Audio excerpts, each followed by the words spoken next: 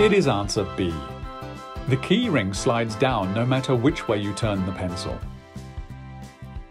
Both the wooden pencil and the key ring are round, but they have different radii, so they only touch at one point. The pencil is held at an angle, but the key ring is held by the static friction on the pencil and does not slip. If you now turn the pencil, you change the point of contact between the pencil and the key ring on the pencil. The two still touch, but the friction changes from the slightly stronger static friction to the slightly weaker sliding friction. As a result, the key ring begins to slide down the pencil. It does not matter in which direction we turn the pencil.